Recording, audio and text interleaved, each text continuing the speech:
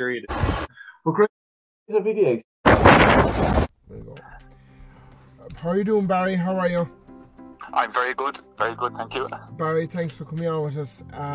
Barry, I suppose your Conor Products, Conor Engineering, the whole lot there above in County Clare.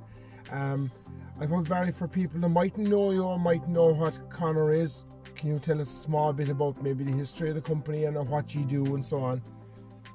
Yeah, I can. So Conor Engineering, we're based here in Tubber, North Clare. We're only a mile or less than a mile from the Galway border. And the company was set up in 1985 by my father, Enda O'Connor, and my mother as well. So back in the late 80s, they were doing bits of everything. I think they were doing ring feeders, they were doing transport boxes. Then they started into shear grabs, in a big way, and toppers, grass toppers then, and bale wrappers.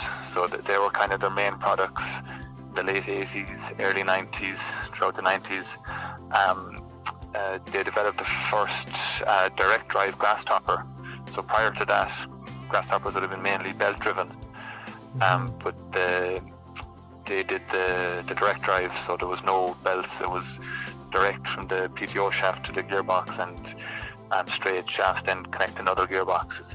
So that was a kind of a new thing back in the early 90s, and that was a huge success. They would have sold thousands upon thousands of toppers back then. And we don't do toppers anymore, but we did them for maybe 20-25 years, and they were kind of what Conor Engineering started out on, or what they built their name on. There would have been thousands of them sold throughout Ireland. And then the bale wrapper, as the round bale kind of became popular in the late 80s, early 90s. Conor and McHale and Tanko were kind of all started out with the bale wrapper at the same time. So the Conor one was very successful. It got a good name for being very strongly built, and that became very, very popular in the 90s and the 2000s. When the Fusion came in then around the year 2000, that kind of the bale wrapper, the single bale wrapper, is not as common anymore, obviously. And the satellite wrappers as well are becoming more popular, so it's not a huge product for us anymore. But we still make it. It's a very good name, and for heavy duty use, and for heavier bales that a lot of people wouldn't use anything else. But then in the late 90s, we started into vacuum tanks, side spreaders, and then around 2007, 2008, we started with dyed feeders. So we've kind of developed into those products, or focused on those products a lot more now. And vacuum tanks is now by far and away our most popular product. We sell a lot of those, and it's kind of taken over a good bit now because of the focus on the environmental stuff with the TAMS scheme and that, and with grants available now. There's a huge demand for vacuum tanks, and for Conor tanks in particular. Yeah. Do you know, like, you're first of all there, you were talking about bale wrappers. I had the pleasure of visiting your factory going back, I think, around 97 or 98. A friend of mine, and this is just a friend of mine, bought a bale wrapper off of me. And, do you know, to be honest, this fella now would be rough. He won't be listening to this, so we're okay. This fella now, folks, like, this fella now would be as rough as I can mention on the radio, like. But he bought a Conor bale wrapper, and everything else fell apart. He had a baler, he had everything else fell apart. But the Conor bale wrapper stayed there, and you know what? I'd say he probably still has it to this day, and nothing ever happened. It's a true testament to what you do above there. You know, you'd often see companies that might buy back something to put into the showroom. This is one of the... That's the problem with them, they lasted too long. Yeah, it lasted too long, it was too good, yeah. But the other side of it, you were talking about the tanks, and I know, okay, I'm a tractor guy. I'm tractor machinery, diggers, store med, all that kind of stuff. And I know it's hard to get people will be probably listening now and they're thinking, how is this fella getting excited about a tank? But I was going up the road the other day, and you'll have to excuse my language, folks, but I caught up behind this slurry tank with a trailing shoe on the back of it. A big black tank with Conor written across the back of it, and I'm sorry to say it, but it was a sexy looking machine, like. Do you know, like, it's, you know, there's probably people laughing now, like, and they're eating their breakfast, but like, I cut up behind this lovely painted black tank, and it was a fabulous looking machine, like, do you know, it was one of the nicest looking slurry tanks. If you can get excited about slurry tanks, you're going to get excited about this tank, like.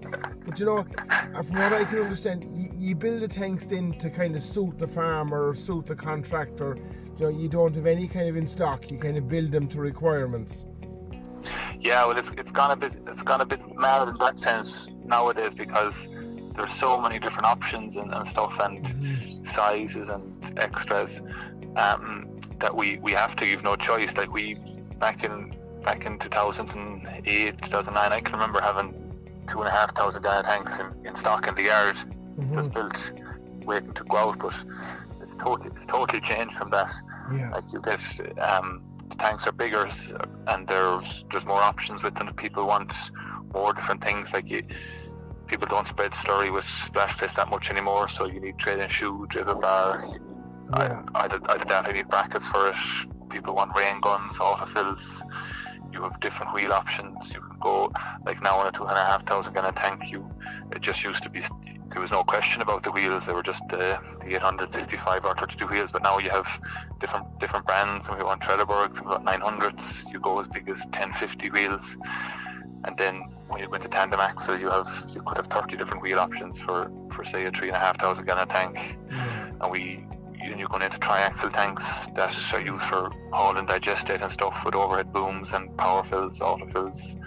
You can go with 16,000 litre air-cooled, water-cooled pumps. You can go, like, some tanks could be costing 60,000, 70,000. You're gone into a totally different ballgame to where it was 10 years ago. And we've done really well with the tandem and the triaxle tanks. They've kind of really grown, especially in the UK, because a lot of the AD plants, you know, they draw the waste away from them and draw the stuff to them. So there's a lot of that in the UK, and we sold a good few tanks for that, and a lot of our sales come from word of mouth. So, like, for example, there's one big contractor out there, he could have 10 or 12 of our triaxle tanks, and I'd say, I don't know, we could have got 10 other sales just from people who've seen that guy and stuff. So the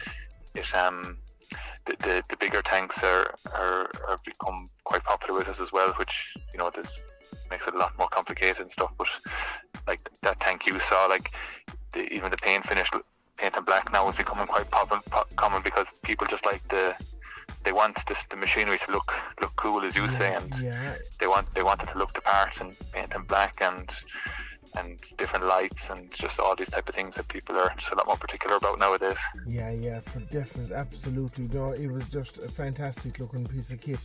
And another tank I saw the other night in on the internet, it was your own tank again. It was, I think you made it for Country Crest. You know, it was just, there was no pump in it, so you'll have to, was it just a kind of a water bowser, or did I see Country Crest was carved out with a CNC machine on the back of it? You know, it was another fantastic looking piece of kit, like. Yeah, the finish, the people are big into the finish now and getting the different names and stuff on it, but they can get very particular about the finish, and that's a big thing now, and kind of have a good name for finishing off the machines well, and the paint work and stuff. It has to be right for guys nowadays, because they just don't accept anything less.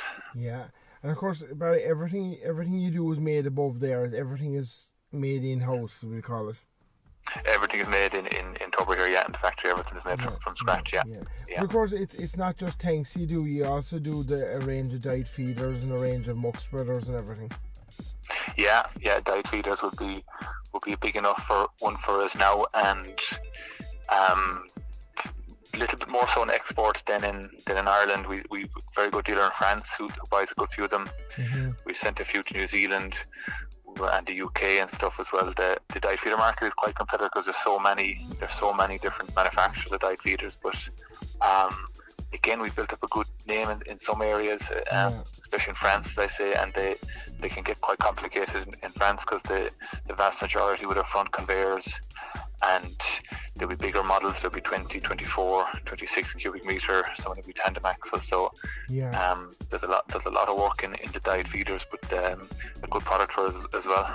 I'm going to say someone there now was thinking about a diet feeder there for, I suppose, the fall of the year, October, November, when the cattle will be going in, and to order a diet feeder or something off yourselves, what kind of time frame would you be talking?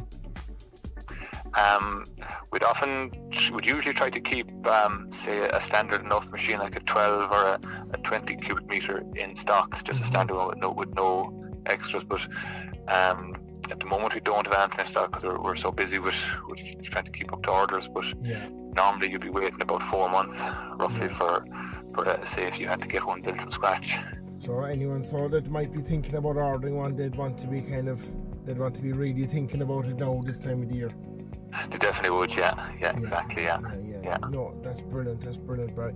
And we said, what's the plans for the future? What's this time next year for Conor Engineering? Well, we haven't done too much on new products recently because we're kind of developing new stuff in the existing range. Like we've new stuff in the vacuum tanks. Like we'd gone to bigger tanks, and we've changed overhead booms and design, and we're looking at wider dribble bars and trailing shoes. So at the moment we do a 7 meter, would be very, very popular common size, but with a lot of requests for wider ones. So we're looking at doing a 10 meter and trailing shoe and dribble bar. That'll be coming out in a couple of months, hopefully. Brilliant. And within the diet feeders, we've a new design conveyor coming out that can raise both sides. So you can shift left to the right and raise up automatically for feeding into troughs. And we're developing a straw blower for the diet feeders, but that's more for export markets. Wouldn't be that popular in Ireland.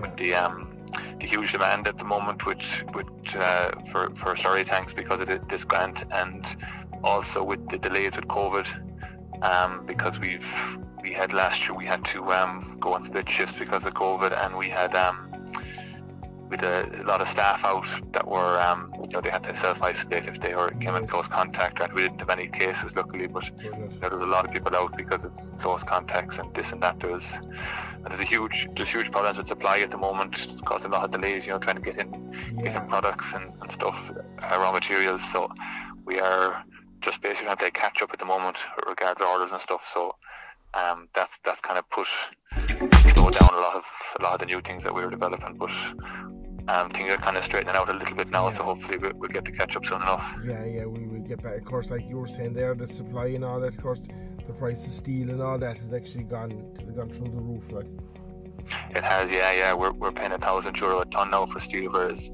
say last summer it probably would have been €500 or €600 a ton. So that's nearly 100% increase. And it's the same with tires, axles, everything there. The last 9 months we probably had 2 or 3 different price increases, just as a massive demand the whole world at the moment for your general raw materials like rubber and steel and that, and because of the whole thing was messed up last year with COVID, the supply is too low and the demand is very, very high, so prices are going a bit mental at the moment, unfortunately. It's kind of the end user that's going to have to have to suck it up. Come here, Barry, that's kind of it. I can't think of any more to ask you unless you have anything else you think you might want to add. Not really, no. We've ran through the main things there. I think that's it, That's it, sure. Look, anyone that's out there that wants to give a look at it, you have there's a good bit of stuff on YouTube, and you have a Facebook page and everything. The social media is big now, so we try to put up anything interesting on Facebook or Instagram, and most of our general stuff is on the is on the website. But there's a fairly good dealer network around Ireland, and a lot of them have been selling for a long time, so they're very well tuned into answering any technical questions or anything. But if anyone has any queries or anything, make sure and contact us. Email, Facebook, phone, whatever way suits them. Perfect. Barry, come here. Thank you very much for your time and your help. And all right. we wish you all the very best in the future, and keep up the good work above there. No problem. Thanks a million for the call. Barry. Thank you. Cheers. Thanks. Bye. Period. We're great. Videos.